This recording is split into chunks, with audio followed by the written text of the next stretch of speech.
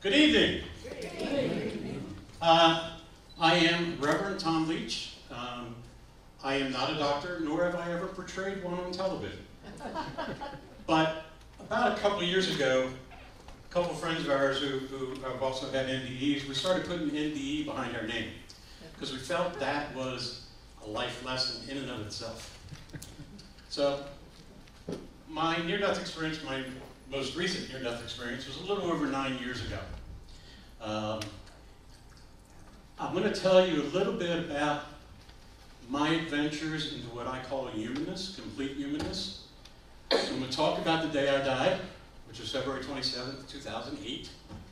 And then we're going to talk a little bit about my life afterwards, the after effects of my NDE and the integration process, which continues and continues and continues. I'm going to give you some definitions. For me, complete humanness is to be fully immersed in the duality of life, positive and negative, good and bad, passionate and indifferent, often at the same time. That's my version of the human condition. Now, I also use the cosmic 2x4 as my definition. Other words that you might use are serendipity or coincidence, which I don't believe exist. But it's Spirit's way of getting your attention. What were you thinking moments, giving you a little bit of a course direction.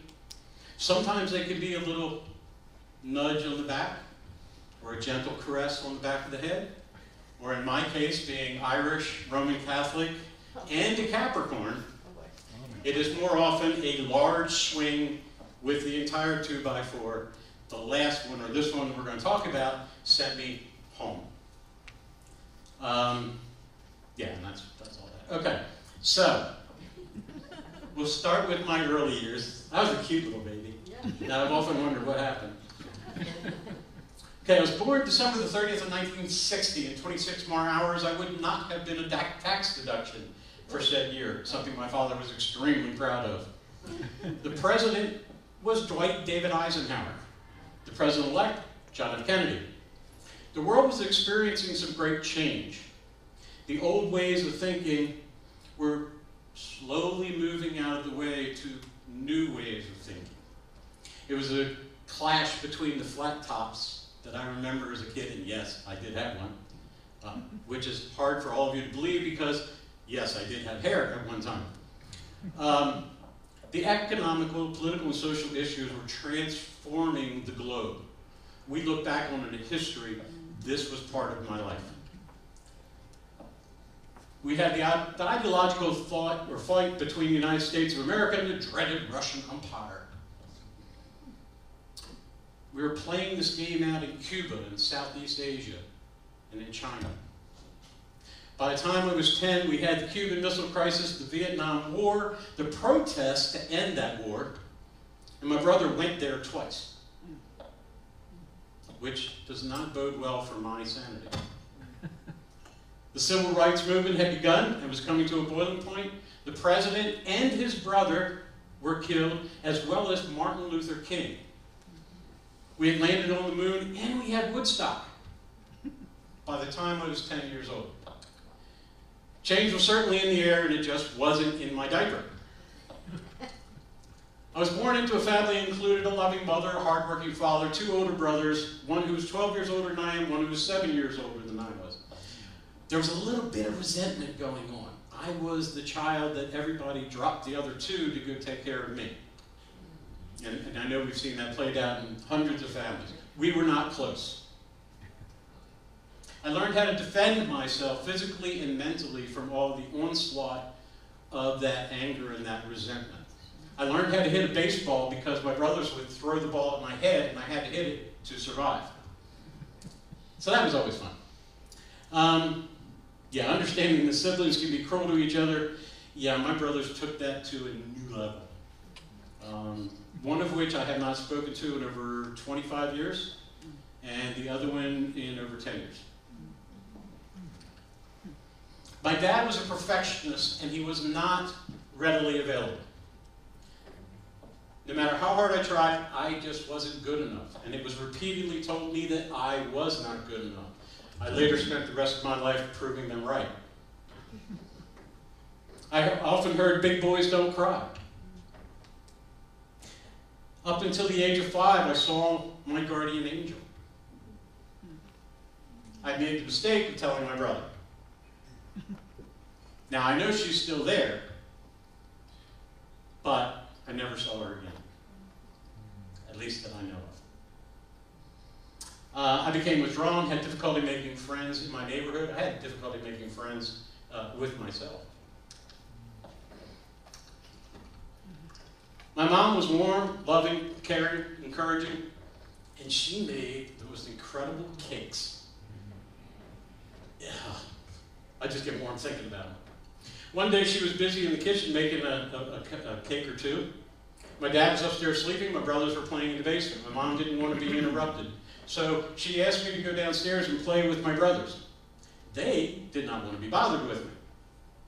So I ended up sitting at the top of the stairs, and my dog came up and started licking my face, and I never forgot that.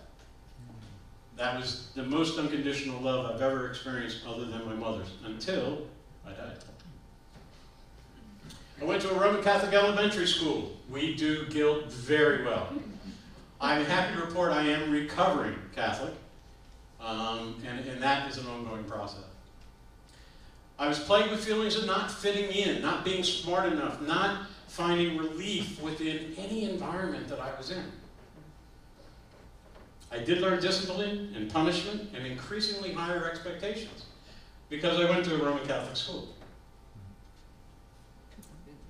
I learned that when I die, I will go to the pearly gates and be judged. And based on what I felt of my life, my prospects were not very good. My family forgot my 8th birthday. How loving. Now, I can tell you a story about that day, but the reason I use a PowerPoint is so that I don't go off on tangents like that. But it was an interesting story about that day. Aw, you can do it. It's okay. Aww. In the summer of 1969, I was flying a kite from the back porch. Now, our back porch sat up fairly high on cement pillars. It was a row home. I think around here they might call them townhouses. My kite got stuck in a tree underneath the porch, and I wanted it back. So I kept pulling on the string and kept leaning over, and eventually I was passing my kite on my way to the ground. I hit my left leg and I hit my head. My left ankle was broken. Some say my head is too. But I don't remember anything other than a little bit of screaming when everybody realized what had happened.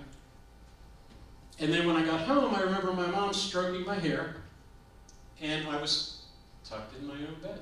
And I had a cast on my leg. I do remember a light, but it was all encompassing. It's all I saw. Now, being 8 years old, and as handsome as I am, I can only tell you that after that experience, I was a different kid. That's how different. Wow.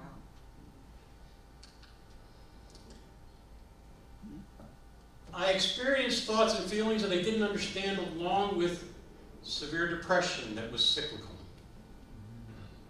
I was searching for something that I couldn't understand, so what did I do? I ate my mother's cakes, and a lot of them. In the 5th grade, I was introduced to science fiction. Actually, it was a book by Robert Silverberg called Across a Billion Years. I still have that book to this day.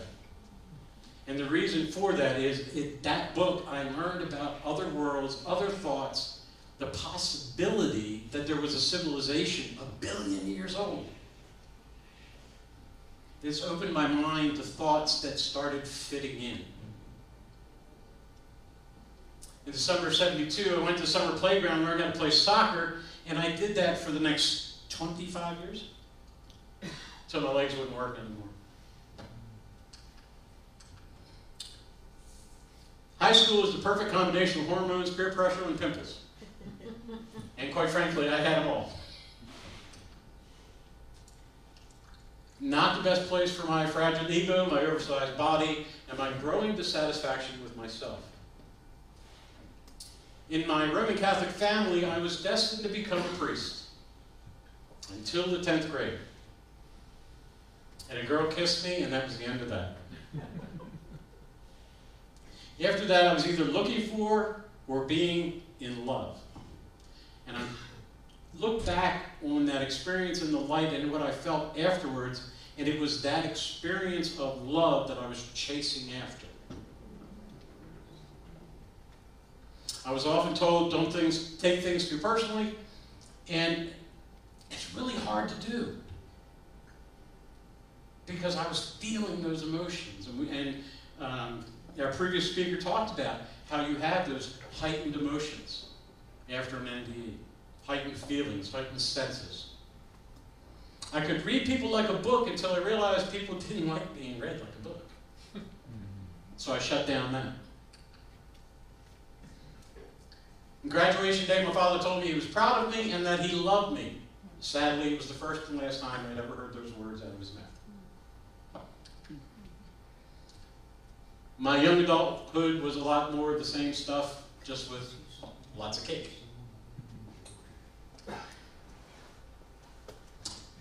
In that picture, I'm 285 pounds. I'm the guy all the way on the right. And that was my highest weight. I was probably 3/4 to fully tracked at that moment. Because another thing I did is I got into marijuana and alcohol. Again, usually simultaneously.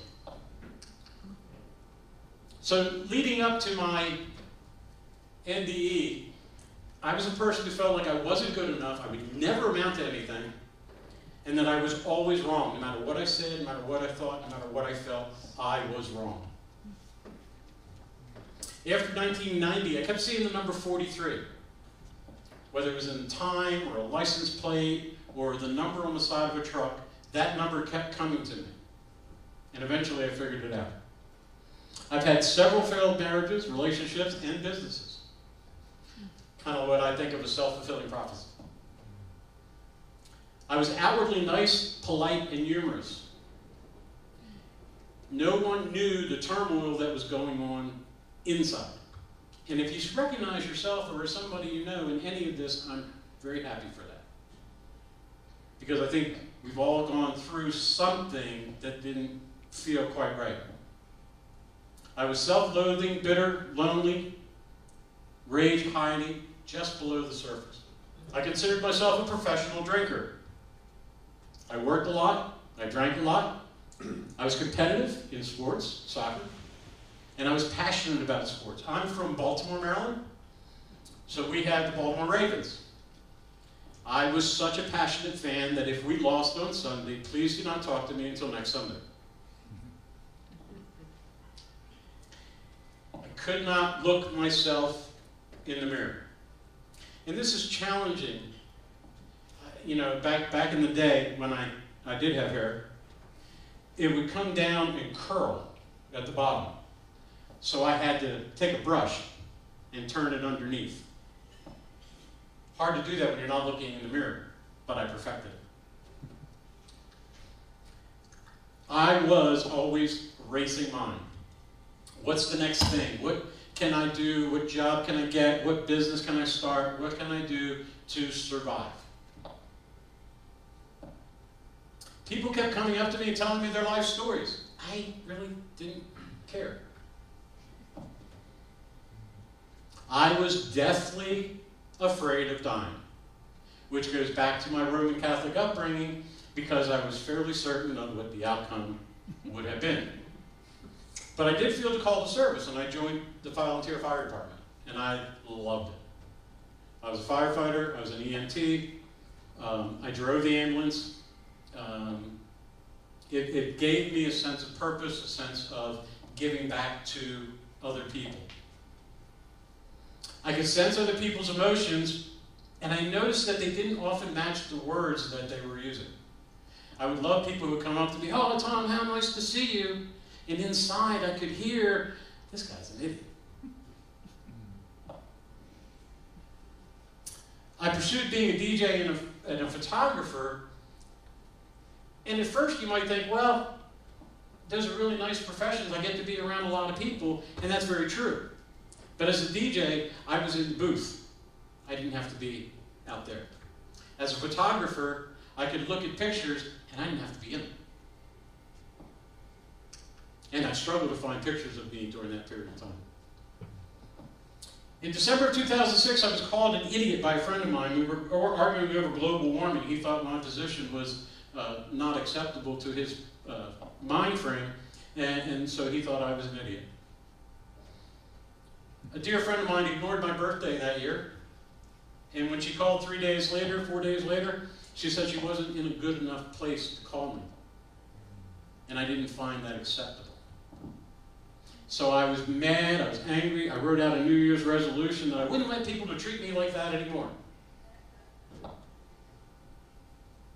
In October of 2007, I took out my wedding ring because it said, "To my best friend." I sat it on my dresser and I said, "You're not even a friend. You're not my best friend." I quit drinking and I quit eating French fries. And I promptly lost 100 pounds. And then I died. February 27, 2008. The sun was shining, the sky was blue. Little did I realize I would end up in the ICU. I had done a 5-mile power walk. I went to the hot tub, went through the pool to get to the shower, tried to get dressed. For some unknown reason, that particular day, I put my pants on first. Normally I put on my shirt. And then I stood up to put my shirt on. Well, I tried to stand up. And I couldn't. I had to sit back down. And I talked to the people at the gym where I was, and I asked them to get me some orange juice. I figured maybe my blood sugar was low. I hadn't eaten that much. I drank the orange juice, and then I couldn't sit up anymore. I had to lay down. And I knew something was wrong, being an EMT, so I had to call the paramedic. I was very fortunate that during the paramedic's examination, one of the things they do is they hook up the leads to the monitor on one side. If they don't like the results there, they move to the other side. And when he started moving the leads, I said, "I know what's going on. Let's go to the hospital." To me, what's remarkable about that is there was no pain whatsoever. And I have watched cardiac patients, and I've seen the pain that they're in while we're treating them. So I didn't think I was having a heart attack. I didn't know what was happening. But when I saw that, I said, "Let's go." And fortunately, we were only 5 minutes away from the hospital. This is where a little bit of medical knowledge and a whole lot of emotion can meet head on. It was not a pretty sight. They wheeled me into a room that was so small that I could stretch my arms out and I could touch the equipment on either side. The other scary part about that is I knew what the equipment was. And I kept hearing the monitor once they had me hooked up. I was familiar with the equipment. I just wasn't familiar with the guy being worked on. This was all new to me. But I knew that monitor was there. And in a way, that gave me some comfort. Until it stopped. The nurse leaned over in front of me and kept saying to me, "Mr. Leach, would you please open your eyes?"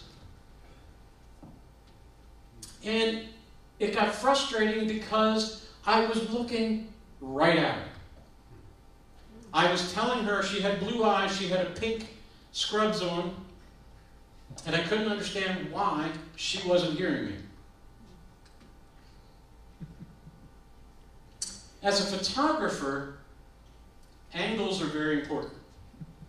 A lot of times when I do portrait work, I want to be above my subject. So I was looking at her, and it ever so slightly started tilting until I was looking at her forehead.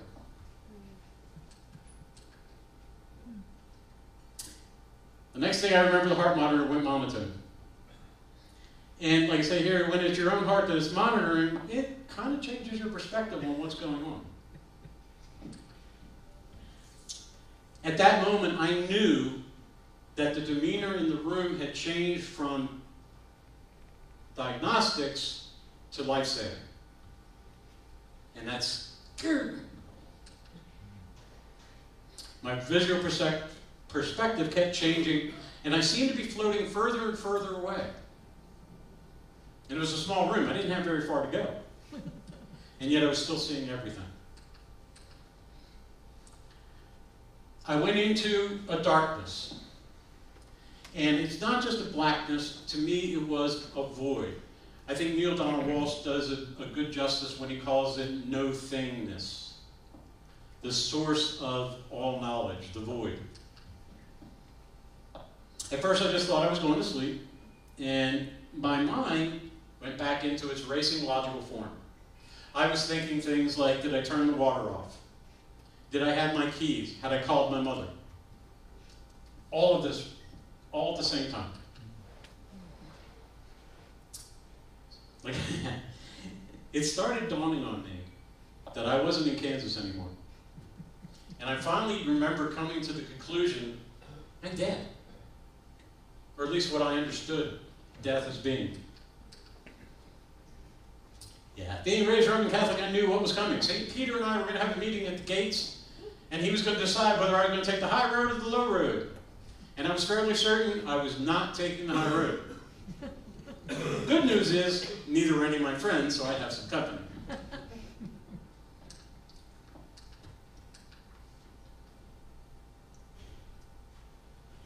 This is where we talked a little earlier about having words to describe what happened. This is where this starts coming into play. I remember seeing a light. I don't remember any sense of motion or changing in distance. All I knew is at one moment the light was out there, and the next, I was in it.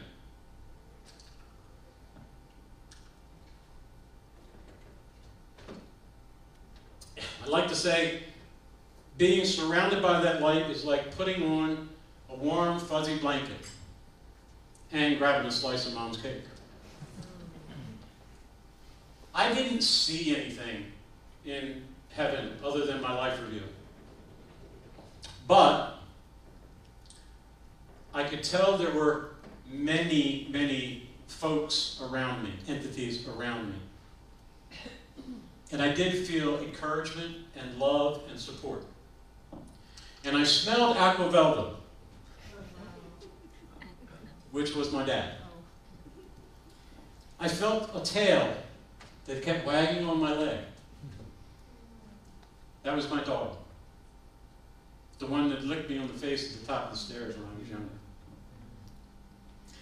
I felt my grandfather. He had this smile that beamed throughout the house.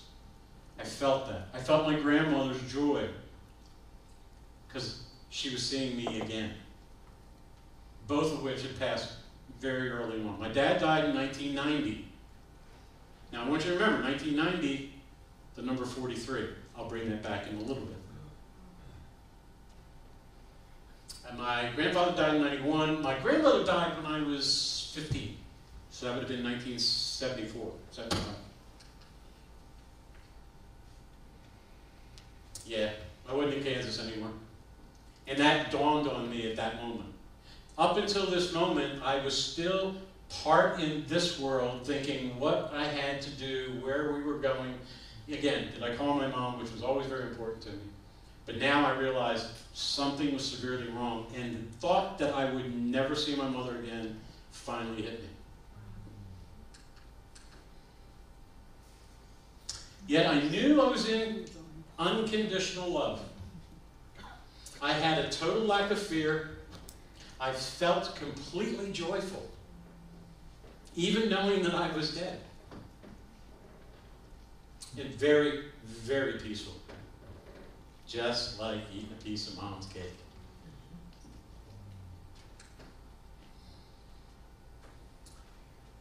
This entity came to me, and I can't say it was a voice, and I can't say it was music, but it was the most beautiful combination of the two. And my greeting was, "Welcome, blessed one. You are blessed. We are honored to have you here." We have no clue how honored we are on the other side of the veil. They treated me like I was a rock star. And if we did know how much different this world would be, if we knew, and this is why NDEers love to talk, and it's hard to shut us up. Because we want everyone to know how joyful the experience is, especially when we go back permanent.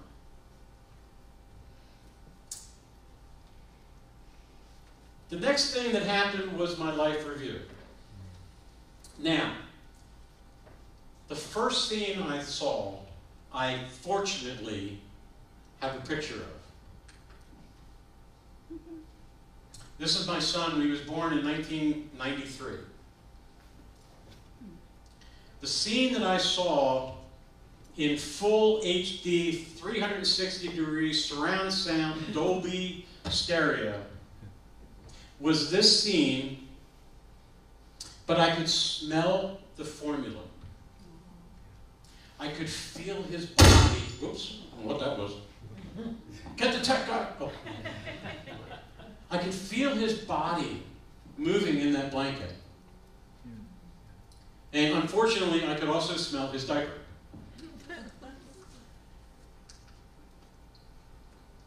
Some of the scenes were so joyful and so loving, and this is where my melodic friend would snuggle up to me, like an attaboy. You done good. Some of them were not so loving. And these are the ones that I saw through the other person's eyes. One in particular brought me to tears. I never thought I would cry in heaven. But I saw the room, we were having a conversation on the phone. I felt the emotions.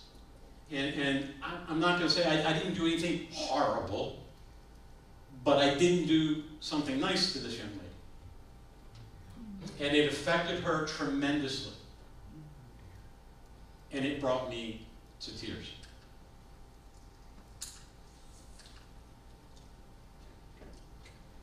At that moment, my melodic friend put an arm or a wing, I describe it as a wing, around me and whispered in my ear, "Remember, here you were learning." And it was at that moment that I realized we are not judged in heaven.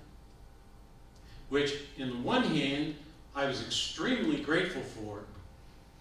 And on the other hand, I was ecstatic about, because I wasn't going to take the low road after all. But it wasn't until that moment. And being Roman Catholic, I was used to being cracked over the head with a yardstick. And yes, they did do that.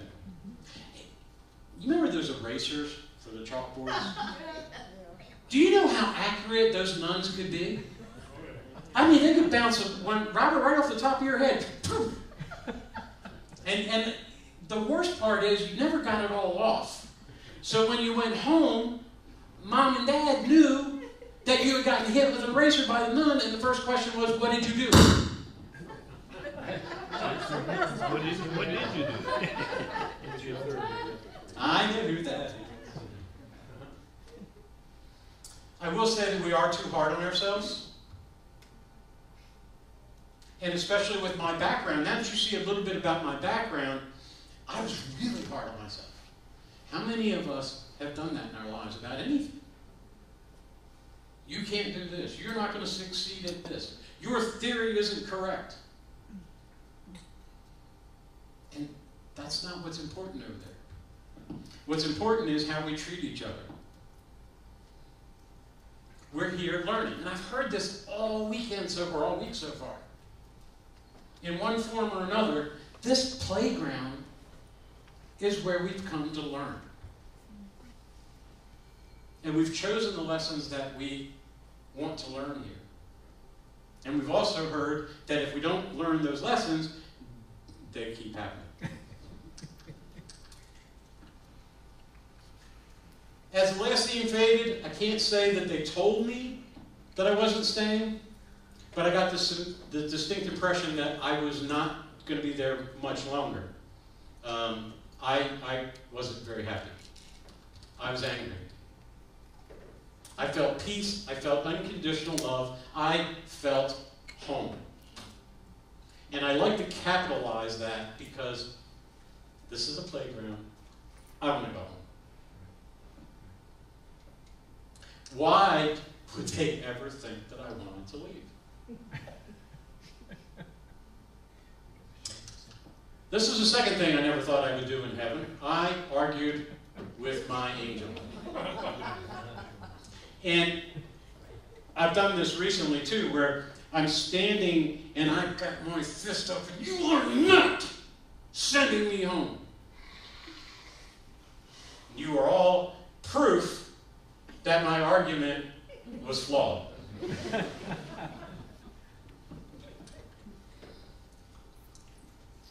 When I left, I heard the words, "Remember to love," almost in an echo kind of form, like they do on television or on the radio sometimes. You know, remember to love, love, love. That's what I heard.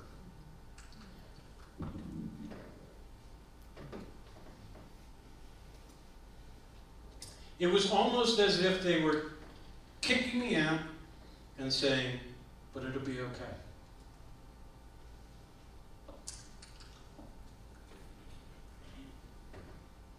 The next thing I know, I was in that dark void again.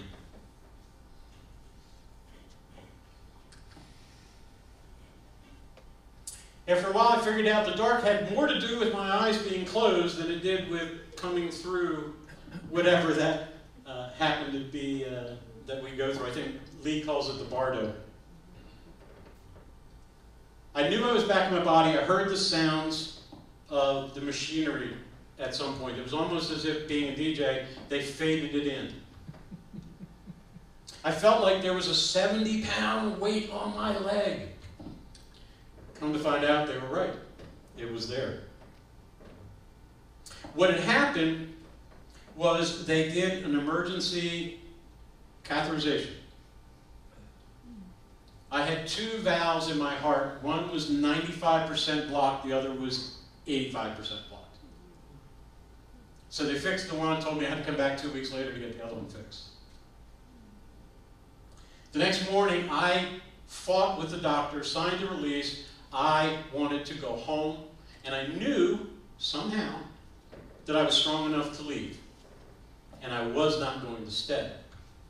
And I told the doctor up here just a few moments ago, he had suggested talking to somebody like me right after it happened. And I told him point blank, there was no way I was going to talk to him. Because I thought I was crazy. I knew what had happened, but it didn't make sense to me. I went back home, wasn't sure that it happened. I thought it was probably one of the best dreams I'd ever had. Logically, it made no sense, and it did not fit into my Catholic upbringing, or my negative mindset, or my worldview. None of it made sense. I was severely depressed like I had never been before. I cried heavily for 20 out of the 24 hours for 3 straight days. Now, as I reflect on it, I think I was crying because I wanted to go home. I didn't like the idea that they'd kicked me out. And my sanity was seriously in question, not like it hadn't been before.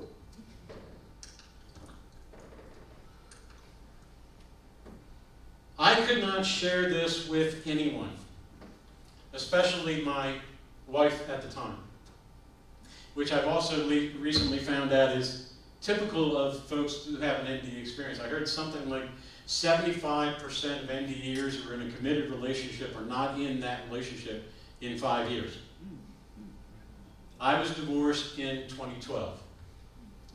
4 years. I just made it in under the wire. It was at this point someone told me about Dr. Moody's book. I had never heard the term NDE. I had never heard about a tunnel. I had never heard about the light at the end of that tunnel. To me, a light at the end of the tunnel was either a car or a train, and I was probably in the wrong place at the wrong time. I read his book and I realized I may not be crazy after all.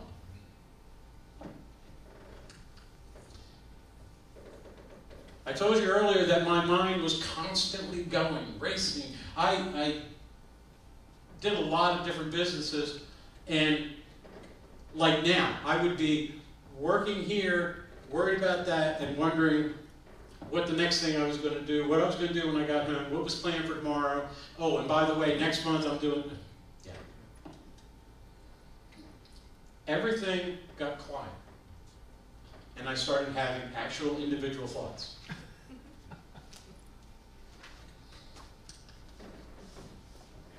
Within a couple of weeks, I met Neil Donald Walsh. Now, I had read his books. And there was a book signing in Baltimore, Baltimore.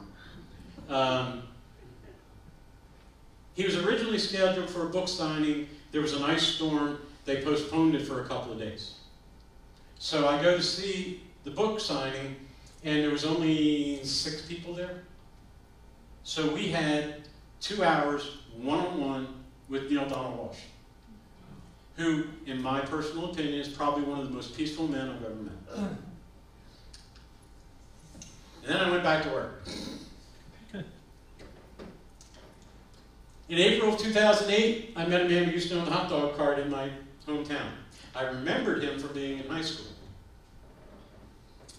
And I heard this still voice saying, "This might be a good idea." 3 weeks later, I opened WT Dogs on Main Street in Bel Air, Maryland. And I had a nice 4-year run doing that.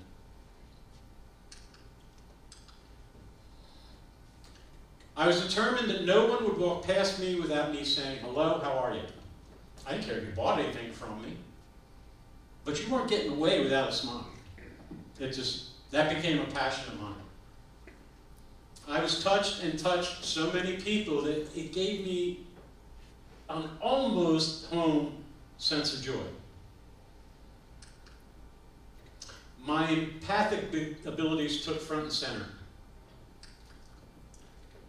I now actually listened to people that told me their stories. And I actually cared. And I cried with them. I hugged them. Total strangers. I knew that something I said or did somewhere down the line was going to be helpful to them.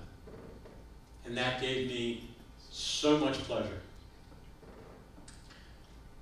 I felt an unexpected connection to my town and others in that town. I later found out that my hometown was founded by my family. Up until this point, I did not know that. The courthouse that I stood in front of every day, my family sold to the county. And it was a picture of my great-great-great-great-great-great-grandfather in one of the offices, the Chief Justice's office. Cosmic 2x4. There have been a few along the way, if you hadn't noticed. While sweeping up around my cart one day, the town commissioner, or town planner, or whatever, he came up to me and he said, "Do you know anybody who wouldn't mind sweeping the 3-block area around here?" Which was code for, "Tom, would you do this for me?" And when he said $16 an hour, I said, "Sure." Even that was unexpected, because I got the opportunity to meditate, exercise, and pray every morning. Because at 4 and 5 o'clock in the morning in a small town of, I don't remember how many people we had, there wasn't anybody on the streets. I could hear the traffic lights changing. So I had a lot of time. Praying for me was talking to a saint who would say something to Jesus, who might mention it to God, who would eventually get back to me. That's my Roman Catholic upbringing. Being alone at that hour of the morning, I could talk to God directly. Now, we all know that's possible now. But back then, this was amazing.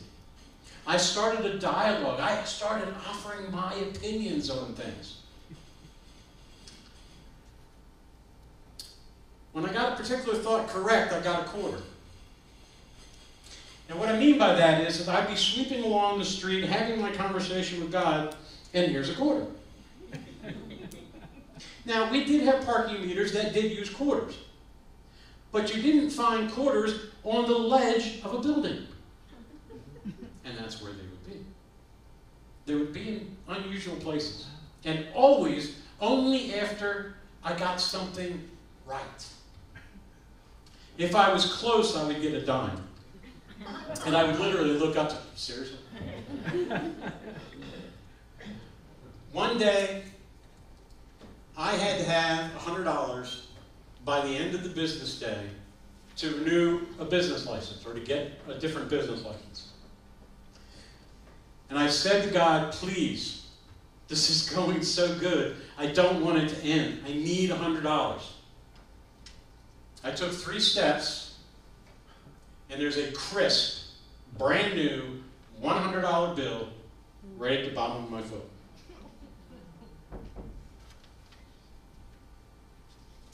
I didn't know what to think after that. I know what that one was. Previously, I would have marveled at the coincidence, but I knew there is no such thing. This was one of those gentle cosmic 2x4s that says, here you go. I want to help you out. Plus you asked. You asked nicely.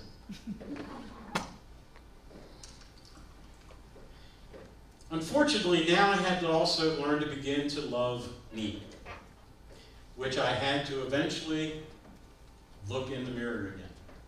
Now, I want you to understand, when I say I didn't look in the mirror, I'm talking from about 1978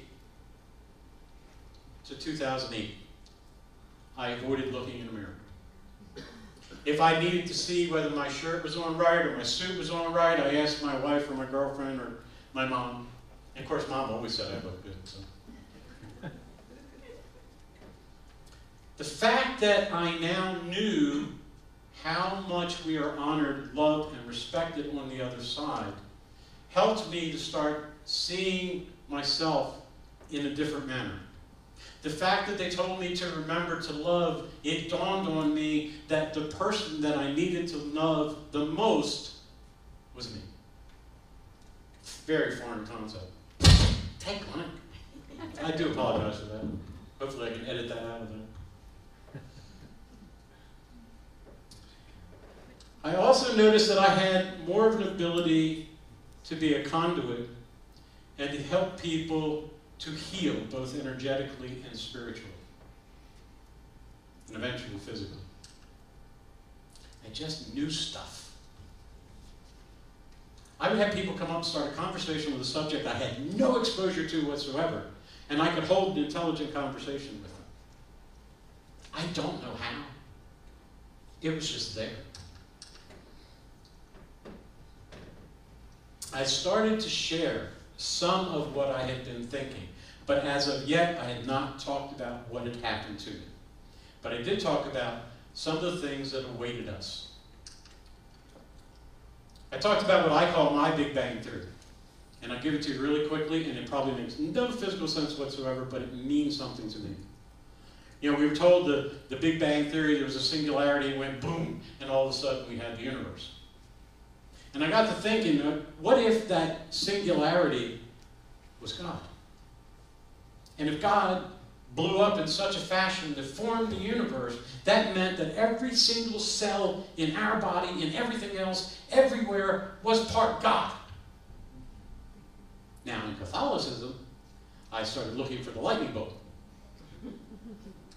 But that's what I believed. I sought out the woman for my life review.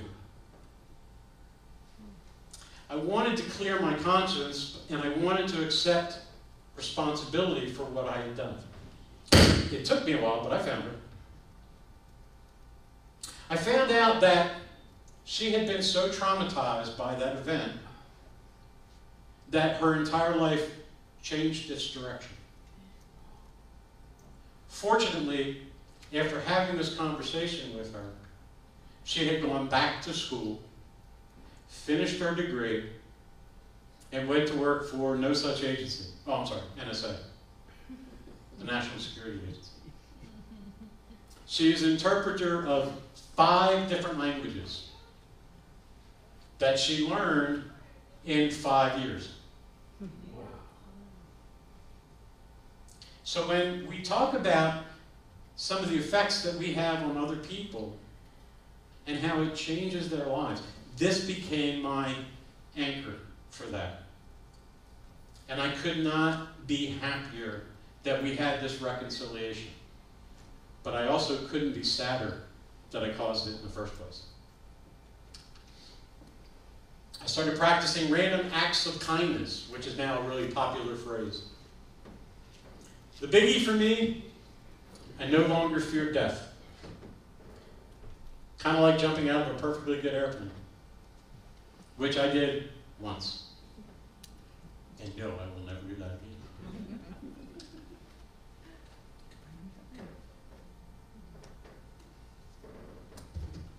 This is where it gets emotional, folks. That's my mom. And that's the little baby that you saw. That's my son, Ryan.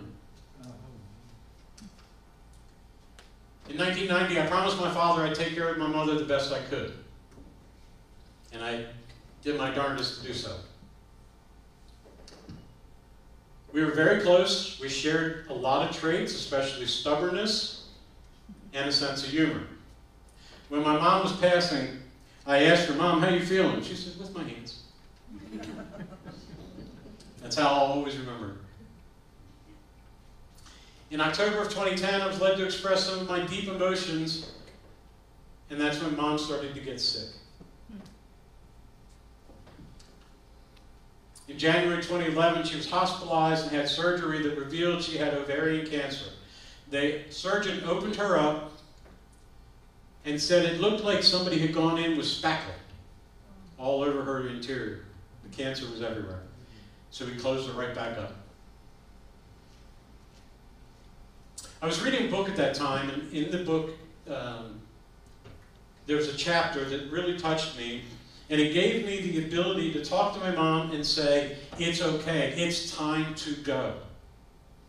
I will be okay."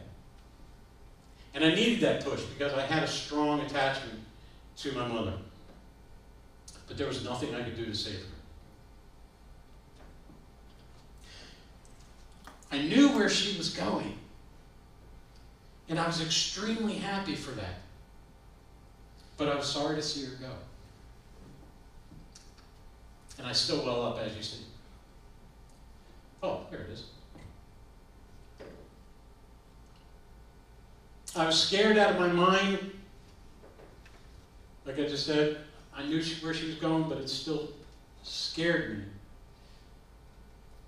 But I look back on my own experience, and I had some peace. And I tried to give her peace as she was heading out the door. On February the 20th of 2011, she crossed over. And I don't think she's left me alone since, but it's all another story. Told you she had a sense of humor. Oh, the other thing, my brother said to her, "I'm going to go hop in the shower." And she said, "I'd really like to see that." She did have a sense of humor.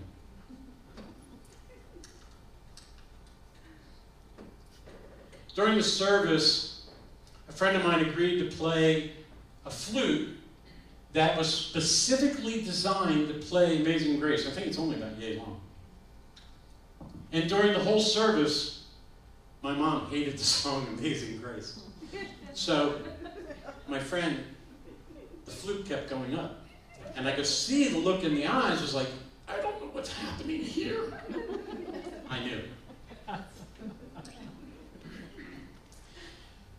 Later, we were at the house, and once in our family, everybody comes over for free food and chit-chat and commiserate, and then they all leave, and that's when the pain really begins.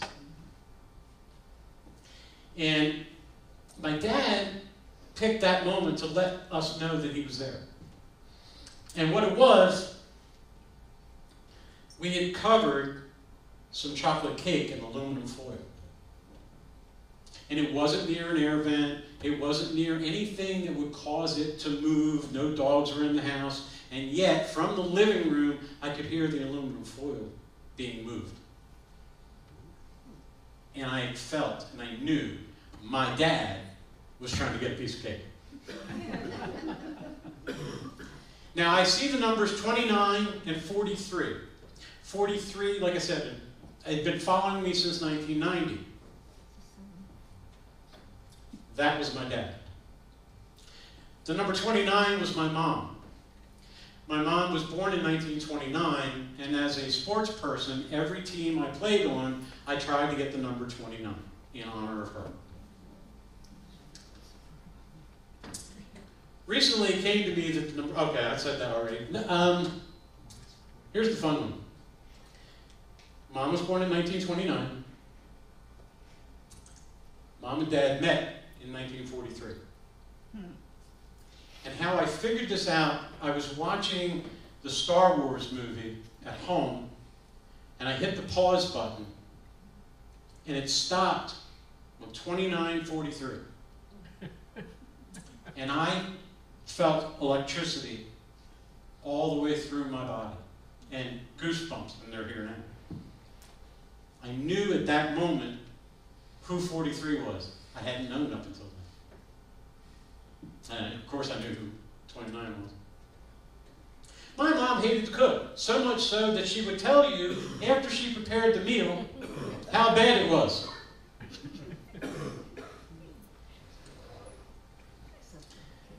Mother Maria is my aunt, who is a cloistered nun in Bethlehem, Connecticut. When she calls me and tells me that she had talked to my mom, a nun talked to my mom. Little paradigm shift there. Told me she was wearing a purple dress, running around with a magic wand, bopping people on the head. I knew that was my mom. And she was teaching other people how to cook.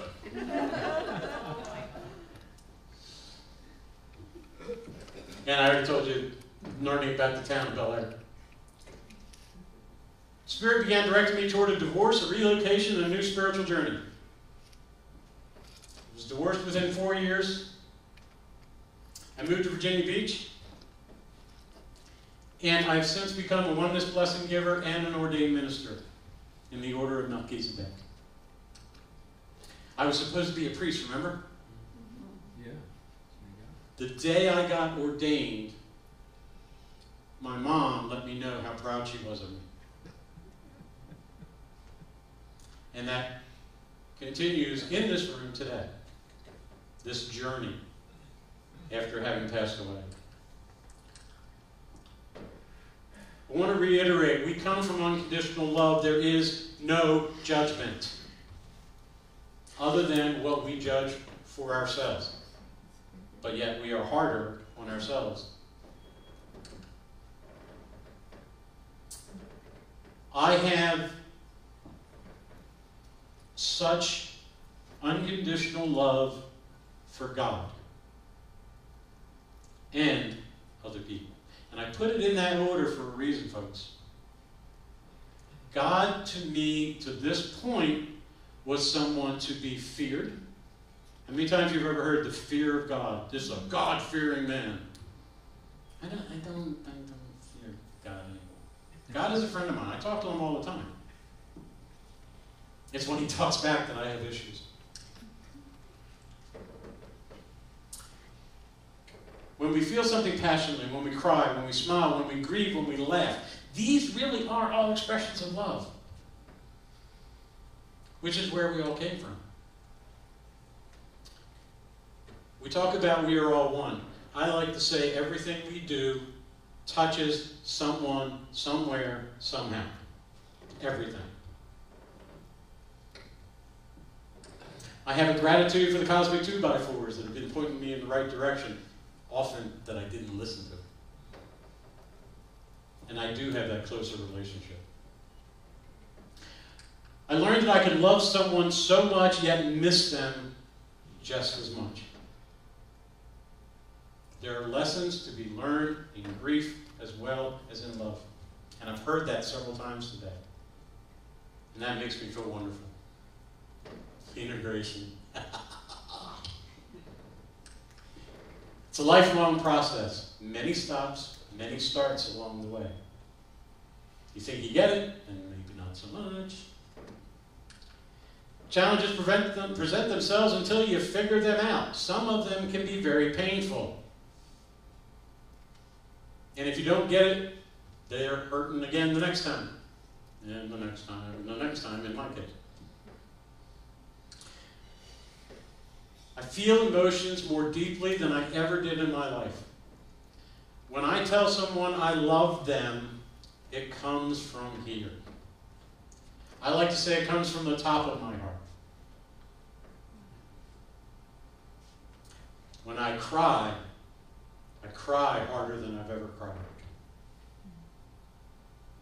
When I'm happy to see you, that joy just comes all the way up through my toes, or from my toes. I've also had repeated cycles of depression.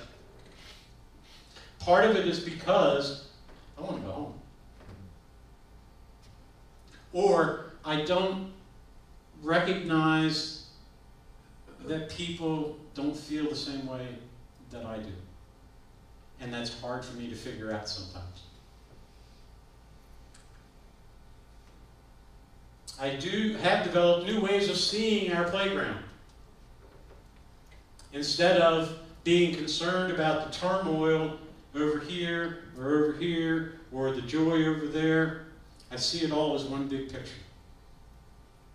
One has to happen for the other. Has it always been easy? No. Have I forgotten some of the lessons I've learned along the way? Yeah, absolutely. And that's when the cosmic 2x4 comes out again and says, here, you need to remember this. I am not so secretly in desire to go home. Will I do something to bring that about? No. I described it to a friend of mine one time that if I was standing in a highway and a bus was barreling down on me, I'm not so sure I'd step out of the way, but I wouldn't jump in front of it. And I don't know if that makes sense, but it kind of does to me.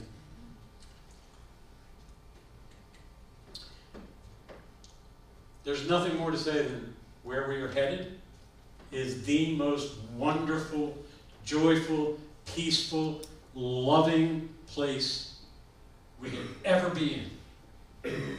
It is home sweet home. It is joy. It is love. But I also ask you to pay attention to the cosmic 2x4s in your life. They will guide you in how to get there in a nice, peaceful manner. I hope you've enjoyed tonight and that we've touched someone's heart in the room. And I want you to remember to love. Love you, love your friends, love your neighbors. I will entertain some thoughts and questions and comments, but I'd rather go have some cake. Now, in doing this presentation, I finished up at 7:43. This is slide number 43. I didn't plan this. I didn't plan on stopping at 7:43. I stopped and I said, I'm done. I like the product. It's 7:43.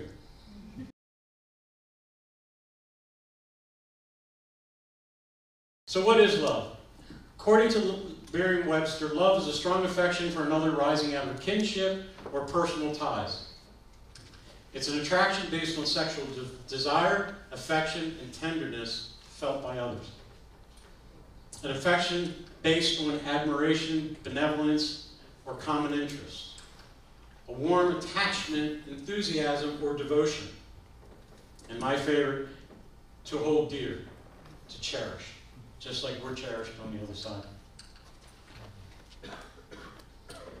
Love is a feeling of beautiful warmth one person can bring to your heart, and a feeling of loneliness deep down inside whenever you must be apart. Love is a feeling of gladness that comes from the sight of one happy smile. A feeling of comfort you have when you know there's somebody there all the while. Love is a feeling of such caring, a feeling of magic and fun. A feeling of wonderful oneness you share with only that certain one. And that's E.B. Michaels. This is a greeting card I was given in 1982 by a woman that I was supposed to marry, but that didn't work out. And one of the first things she says in this card to me personally, even though you don't think so, it's so easy to love you. I remember, obviously now I carry it with me all the time. I remember that. The Buddha says when you like a flower, you just pluck it. But when you love that flower, you water it daily. Love is the expansion of two natures in such a fashion that each include the other, and each is enriched by the other. And that's by Felix Adler. W.H. Auden said, among those whom I like or admire, I can find no common denominator. But among those I love, I can. They all make me laugh. To love is to receive a glimpse of heaven. I would argue that not only is it a glimpse, but it is what it is all made of. What we are made of. Thank you, Karen Sunday. That's why love stories don't have endings. They don't have endings because love doesn't end. And that's from Richard Bach. And then something I'd like to consider one of the highest authorities in writing, love. Avoid it if at all possible. The Hitchhiker's Guide to the Galaxy, Douglas Adams. We've talked a lot today about the electromagnet around the earth and around our heart. And our heart is the largest electromagnetic generator in our body. And it's just like the earth field. It's expandable, and when we direct it, we can send it out not only to our planet and our universe and everything else, but we can direct it toward individuals. And it's felt by those that we send it to. Proverbs 27:19 says, as water reflects a man's face back to him, so is the heart of one man to another. This means when you are treated with love, your heart feels that love. The Dalai Lama says, ultimately, the reason why we love, or why love and compassion bring the greatest happiness, is simply that our nature cherishes them above all else. The need for love lies at the very foundation of human existence. It's where we come from. It's what we're trying to perfect while we're here. Many end-of-the-years report that they have been exposed to pure love to come back with that feeling etched in their hearts. I've heard that a lot. I feel it a lot. Love is where we come from. That's why we call it home. I found a Hindu teaching that says, for the thing which is everywhere is only love, and love is the only thing which is like a soul within us. Love is God. Love is an energy. It can neither be created nor destroyed. It just is and always will be. Giving meaning to life and direction to goodness, love will never die. And that's Bryce Courtney. And as you figured out, I have a little bit of a sense of humor. This is another one of my favorites. Comes from Obi-Wan Kenobi.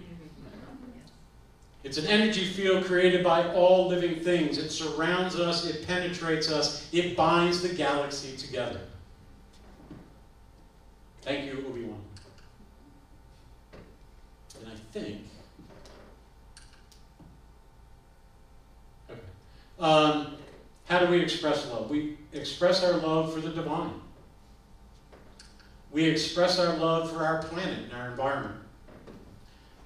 We express love for a geographical location, our county, our state, our city. We express our love for a cause, a hobby, or an activity. We love our family, our friends, our coworkers, our employers, our strangers, and our friends. We love our significant others. And we love ourselves, the hardest of them all. And I don't want to go into that portion of the workshop, but I do want to show you one last slide. Because I worked in the airline industry for a long time. And, there it is.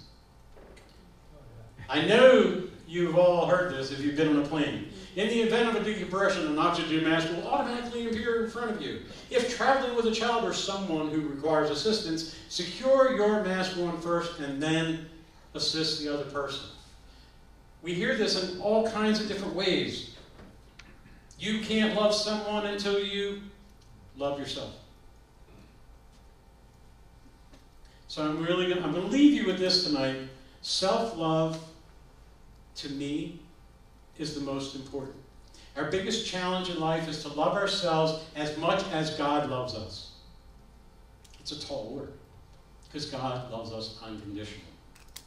And I think that our striving to unconditionally love ourselves is the most important part of the journey. So with that, I'd like to entertain any thoughts, comments, suggestions, questions.